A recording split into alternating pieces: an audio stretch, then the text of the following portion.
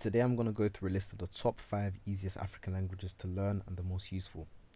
It goes without saying that Africa is a massive continent with thousands of languages and dialects, and a lot of people these days would like to learn an African language that's widely spoken and at the same time considered very easy to learn. I'll also put a link of free learning resources for each of these languages below. And one more thing, make sure to like, subscribe and turn on your bell notification for more. At number 1 we have Swahili. Swahili, also known as Kiswahili, is the native language of the Swahili people, an ethnic group who are found in Kenya, Tanzania and Mozambique. Swahili is part of the Bantu language family, and due to hundreds of years of close contact with Arab slave traders from Oman, as well as people from India and Persia, it contains many loanwords from Arabic, Persian and Hindustani. Aside from that, Swahili is spoken by an estimated 200 million people within East Africa and the eastern part of Congo, with many of them being second language speakers.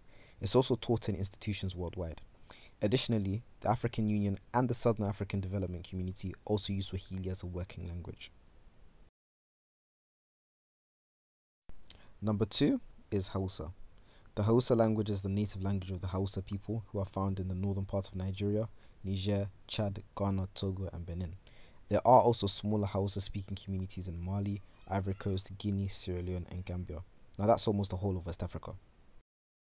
It's estimated that Hausa has over 70 million speakers in total, and Hausa is also significantly influenced by Arabic, with many loanwords coming from the Arabic language. Hausa also has many dialects, but the most widely spoken would be the Nigerian variety. And most Hausa language learning resources tend to teach the Nigerian Hausa. At number 3 you have Manding languages. Now Manding languages are a variety of very similar languages spoken across West Africa, the most widely spoken being Bambara, Jula and Maninka. Bambara is the official trade language of Mali, as well as the national language. Jula is widely spoken in Ivory Coast and Burkina Faso. And Maninka is spoken in Guinea, Senegal, Sierra Leone, Liberia, Guinea-Bissau and the Gambia. Now collectively, these languages have millions of speakers, and they are also very mutually intelligible, meaning one speaker of a certain variety would be able to communicate with another speaker of a certain variety. So for instance, a Bambara person from Mali could easily communicate with a Maninka person from Guinea. So regardless of whichever variety you learn, communication shouldn't be too difficult if you ever cross paths with somebody who speaks a different language variety, such as the ones mentioned, so Jula, Maninka. At number 4 you have the Wolof language, which is the native language of the Wolof people, an ethnic group found in Senegal, Gambia and Mauritania. Wolof is the most widely spoken language in Senegal, where it is spoken as a second language by people of various ethnic groups. It's also spoken in Gambia, especially in the capital Banjul and the largest city Serekunda.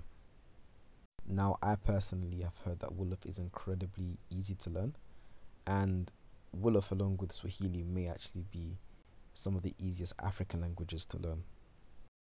At number 5 you have Yoruba.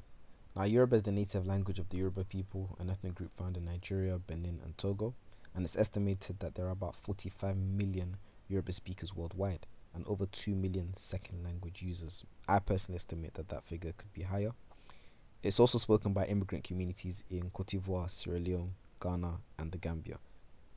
Now lots of people may disagree with me when I say Yoruba is an easy language to learn, but of all the languages mentioned today, it's probably the only language that uses a similar or the same word order to English.